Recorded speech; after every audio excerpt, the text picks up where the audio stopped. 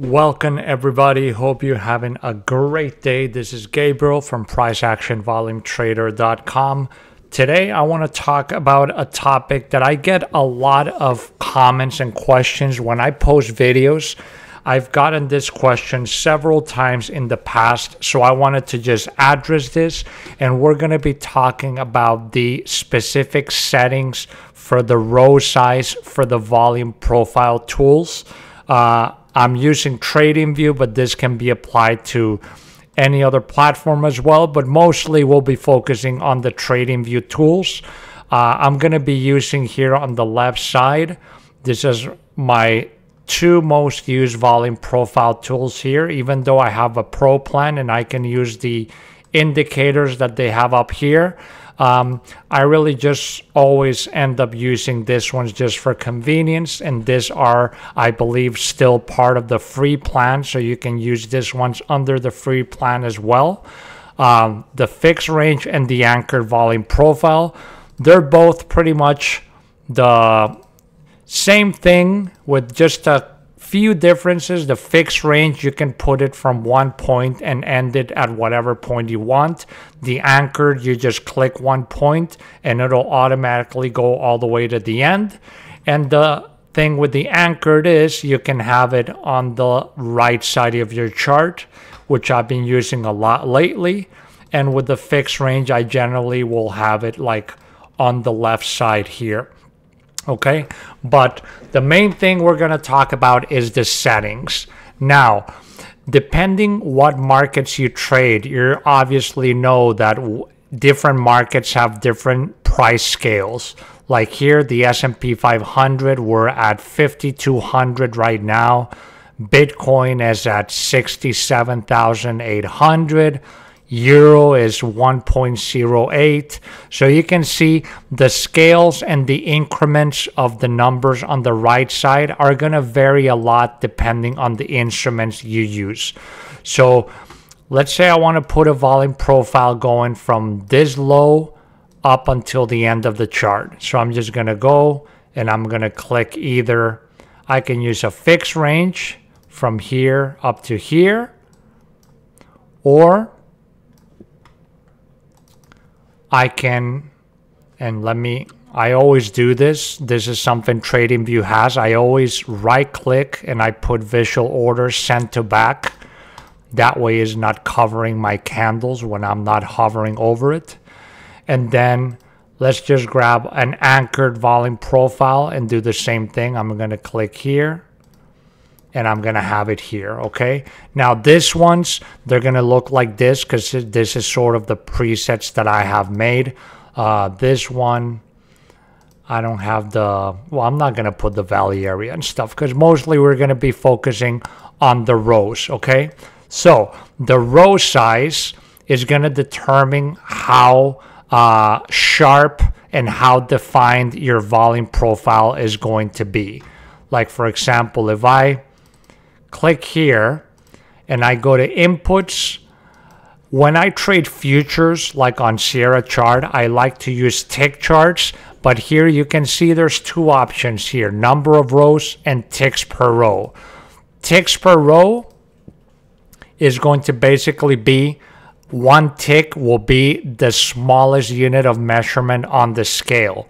So you can see here that I put 2,000 and it looks humongous because it's literally taking 2,000 ticks just to put one row of the profile. So when I trade like the S&P 500 or the NASDAQ, I usually would just put one tick per row, and that's basically going to give me a volume profile that is going to be the smallest unit possible of measurement on this. In this case, this is the S&P. And you can see if I contract it, it's going to look very sharp.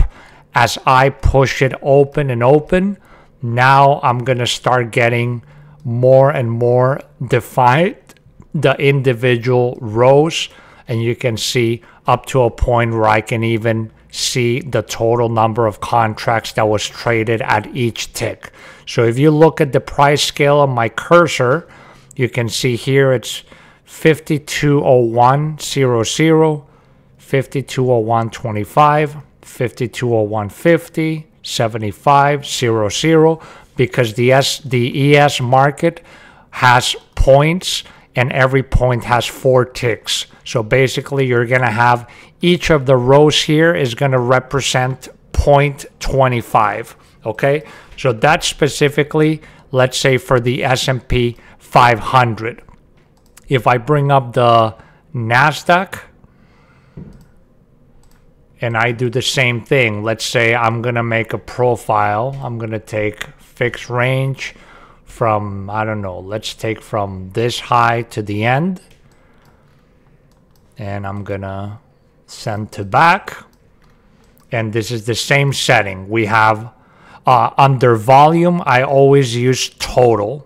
I don't really use up or down or delta because TradingView doesn't really have true tick data on it. Like you cannot use they don't have, you know, like cumulative volume delta or footprint charts and things like that. So I just base it off of total volume. That's just a personal choice of how I like to use it. So let's say ticks per row is still 1. And you can see in the NASDAQ is going to look very sharp because the scale is so big that the NASDAQ is the same thing. Is going to be moving in increments of 0.25. So now that I'm increasing it, you can see right here each of these rows. And you got 1550, 1575. 16, 1625. So it moves in the same 4 ticks per point, but the scale is a lot larger than the S&P, because while the S&P again is at 5,200, NASDAQ is at 18,000. So that's why if you leave it at 1, for example, the NASDAQ volume profiles are always going to look a lot sharper, simply because there's so much more rows on the price scale. If we do the same thing on a market like crypto, like on Bitcoin, then you're going to see that we're actually going to get an error on the study. So let's say I'm going to go from this high to the end, and you're going to see that I release it and this is not loading up. The study is not loading because setting 1 tick per row on Bitcoin with this huge scale, like we're at 67,000 now, is just, I guess, too much information for the program to process. So if I right click it, you can see that if you would use ticks on a scale like Bitcoin, you're going to have to start racing the tick rows until eventually it's going to come up. I think it'll come up at like around 40 or 50. Nothing yet. Let's do 30. Okay, so it came up at 30. So see, now that I put 30 ticks per row, now it is showing the volume profile on Bitcoin. The main thing that I'm trying to just clarify with this video is what I want to see is I want to see the best definition possible on all the profiles, no matter the market. So what I like to do as a general default is I just pick under the options, I'll just pick number of rows, and I'm just going to put a really large number. So I'm just going to put like 2,000. If I put 2,000, it's pretty much going to give me the most that it can give for each of the markets. So in this case, you can see that we're still going to have 1 per tick, 1 per the smallest unit of measurement.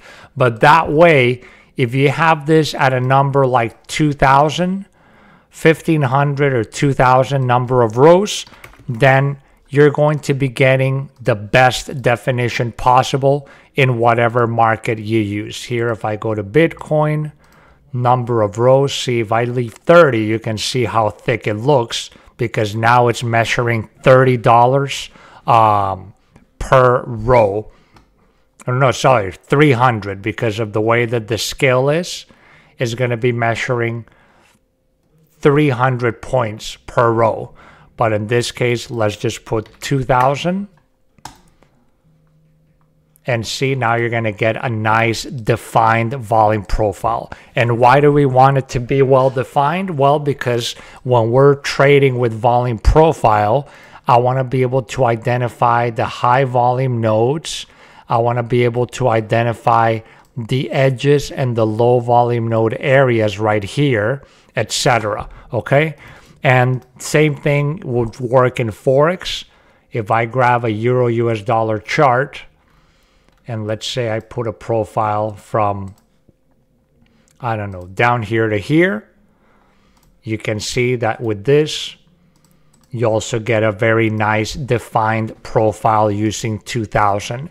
And obviously, if you start expanding this, then you're gonna get, you know, less definition, because now you're gonna be able to see all the little rows per the smallest unit of measurement on all the markets. And the same thing with this is applicable when you're looking at lower time frames. So if I'm doing day trading through TradingView, I do the same thing here with my day trading indicators. In this case, I have two, because if I'm trading futures, I'm going to split it between extended hours and regular hours. But if I click here, you can see I'm going to put number of rows 2000, number of rows 2000. Okay, and you can see what I was talking about. For the S&P, is not going to look as defined because the scale is not that big. So you can just go to style and select colors that are a little bit easier to see or darker. But now if I go into the NASDAQ, is going to look a lot sharper, simply because what we were talking about. There's a lot more rows on the NASDAQ because the scale is bigger, so you're going to get a lot bigger definition. If I go into Bitcoin, obviously with Bitcoin, you know, we wouldn't be using this this times, because Bitcoin is just a 24-hour market, so we would just use a 24-hour session profile. But you can see how well defined it looks on Bitcoin, for example, because the scale is so big. Same thing here, if I put pound dollar, you can see same thing. It looks more similar to the S&P 500. Same thing with euro as well. Okay, and then the more you squish it, the more defined it's going to look, etc. Okay, but that's pretty much when you see me doing my market analysis videos and I have my volume profiles. My go-to setting always is going to be volume. I use total, and then row layout, I use number of rows, and I always have 2000 on, and that's gonna make sure that all my volume profiles are gonna be at the highest definition possible for whatever market I am trading. Okay, that's it for the video. Hope this had been helpful and answered some of your questions. Make sure to subscribe, hit the thumbs up, and I will see you all in the next video. Take care.